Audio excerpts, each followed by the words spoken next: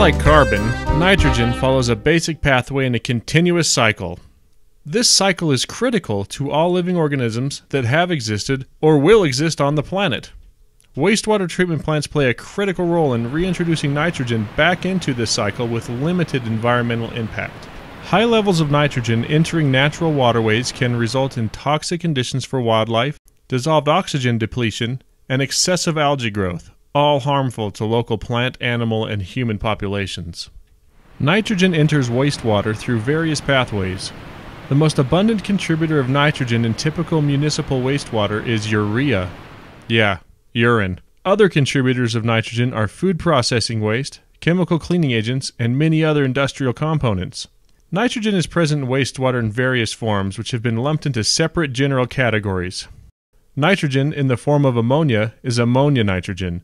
There is also nitrite nitrogen and nitrate nitrogen, which are usually formed during the actual biological processes at the wastewater treatment plant.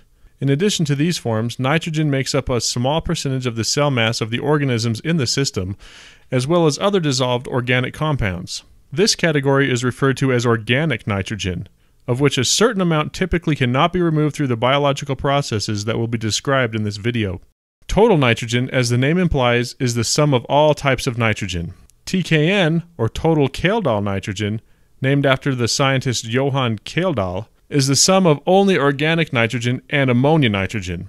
TIN, or total inorganic nitrogen, is just as the name implies, the total nitrogen minus the organic nitrogen. In simplistic terms, nitrogen in various forms is flushed, rinsed, or otherwise introduced into the sewer system.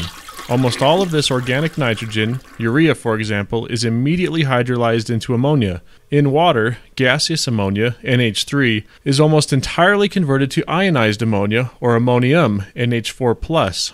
Specialized autotrophic bacteria, or nitrifiers, convert the ammonium to nitrite, NO2, and then to nitrate, NO3, through various biological processes. As dissolved oxygen is depleted by the nitrifiers and other organisms in the basin, other specialized heterotrophic bacteria, denitrifiers, are able to thrive by using the oxygen attached to the nitrate molecules for respiration, creating nitrogen gas as a byproduct. The nitrogen gas then simply bubbles out of the water into the atmosphere. Pretty slick, right? Well, let's go back to the beginning and take a closer look at each of these important steps in the nitrogen removal process. First, as a natural reaction in an aqueous solution, or in water, the vast majority of the organic nitrogen immediately hydrolyzes into ammonia. Most of this ammonia automatically converts to the ionic form ammonium. The equilibrium between the gaseous and ionic forms of ammonia is heavily impacted by the pH of the water. A more acidic solution will favor the ionic form ammonium. A more basic will favor the gaseous form ammonia. Since wastewater typically ranges between a pH of 6 and 9, almost all of the ammonia will be in the ionic form. Since ammonia testing accounts for both forms, ionic and gaseous, it is not necessary to worry about each form separately. No bacteria is necessary for this conversion, it just happens. The next step in the process consists of converting ammonium to nitrite and then nitrate. This two-step process is usually lumped into one term, nitrification. This step is facilitated by a specialized autotrophic bacteria. So what does autotrophic mean? There are two broad categories for how organisms obtain carbon required for growth, autotrophs and heterotrophs. Autotrophs are able to obtain their carbon from non-organic sources, such as carbon dioxide and the alkaline bicarbonate. Plants are good examples of how this is done. Heterotrophs, on the other hand, require organic sources of carbon. Essentially, heterotrophs get carbon by consuming other organic compounds, humans and animals being good examples. In contrast to heterotrophic BOD-consuming bacteria, autotrophic nitrifiers require more time to mature and maintain their population in a biological wastewater treatment system. The nitrifiers dictate the SRT in nitrogen-reducing plants. How fast nitrifiers grow depends on the temperature of the wastewater and the amount of dissolved oxygen present. If nitrifiers aren't allowed enough time to thrive, you run the risk of accidentally wasting them out of the system entirely and losing nitrification. Higher temperatures and DO concentrations means faster growth. Colder temperatures and lower DO concentrations means slower growth. Also, when no DO is present, nitrifiers can become completely inactive. As a note, it is important to remember that nitrifiers are also quite sensitive to pH, tending to function most comfortably in water with a pH between 6.8 and 7.5. Once a healthy population of nitrifiers has developed in your system, the first step, performed largely by a group of bugs known as ammonia oxidizers, will take the ammonium and DO and convert it into acid, water, nitrite, and energy. If your system doesn't have adequate alkalinity, the acid produced here could create inhospitably acidic conditions for the bacteria, resulting in major process hiccups including loss of nitrification. The water produced is absorbed in the system, the nitrate moves on to the next step, and the energy is used by the bacteria to grow and multiply. The second step, for which a group of bugs known as nitrite oxidizers is largely responsible, takes that nitrite and more DO and converts it into nitrate and energy. This conversion from ammonia to nitrate is nitrification. Typically, full nitrification is observed when ammonia concentrations are reduced to less than 2 milligrams per liter and nitrite concentrations to less than half a milligram per liter. As mentioned, nitrification is a very oxygen-hungry process. As a comparison, in order to remove 1 pound of BOD, 1.2 pounds of oxygen are required. However, to reduce 1 pound of ammonia to nitrate, 4.6 pounds of oxygen are required. Since getting dissolved oxygen into wastewater is a very energy-intensive process, it would benefit every treatment plant's electrical bill if they didn't aerate more than they needed to. Over-aerating does nothing to improve the process. It really is flushing money down the toilet.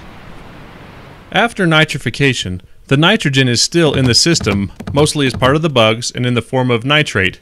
Though not as toxic as ammonia, nitrates can still contribute to eutrophication and if released into a source supplying drinking water, can endanger human populations, specifically infants, causing what is known as blue baby syndrome, by interfering with blood oxygenation. The final step in completely removing nitrogen from the system is called denitrification. Since nitrification is converting ammonia to nitrate, one could think that denitrification is simply the reversal of this process.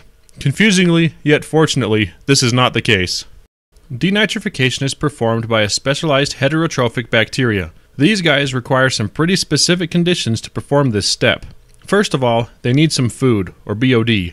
In order to oxidize that food, they need oxygen. Their easiest and first choice for oxygen is DO. If there is no DO present, however, they look to alternative sources, such as nitrate. These specialists have the ability to strip the oxygen from nitrate molecules to satisfy their needs. This critical environment where DO is not present, yet nitrates are, is referred to as anoxic, and is absolutely required for denitrification.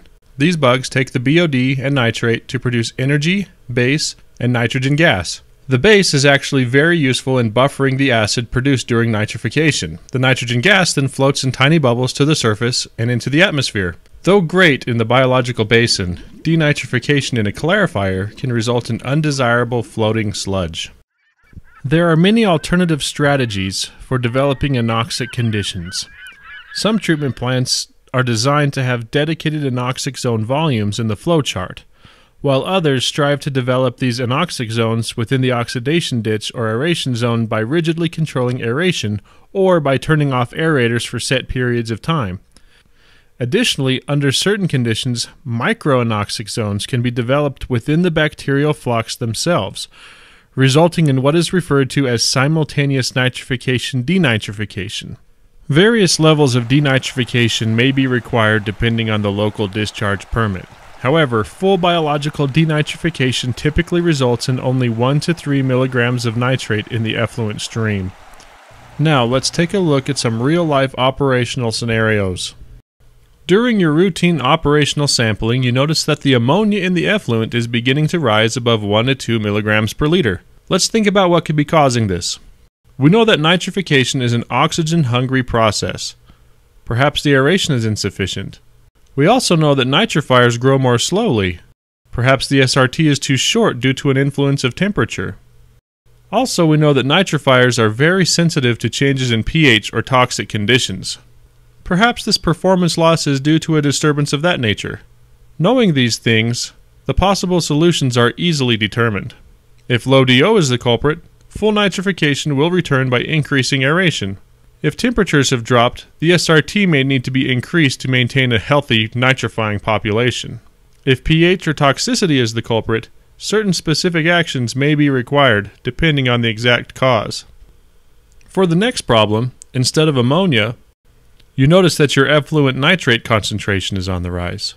What could cause this to happen? Well, we know that denitrification requires anoxic conditions be formed in the basin. Perhaps these conditions are not being allowed to develop due to over-aeration. A more unlikely yet possible cause could be lower than usual BOD in the influent. If anoxic conditions are not being allowed to develop due to too much DO, decreasing the aeration will help in restoring these special conditions. If the BOD loading is unusually low, there may not be enough carbon for the denitrifying bacteria to perform. This less likely scenario would require additional carbon be added to the influent stream. Finally, during your afternoon stroll through the plant, you notice unsightly small bits of floating sludge accumulating on the surface of the clarifier. Upon this discovery, you immediately remember this helpful video discussing this exact scenario. It becomes obvious to you that your sludge blanket at the bottom of the clarifier is going anoxic and denitrifying, causing sludge to float due to the generation of nitrogen bubbles. Letting instinct take over, you spring to action by increasing the recycle rate, thus reducing the sludge inventory time in the clarifier, preventing this unwelcome denitrification.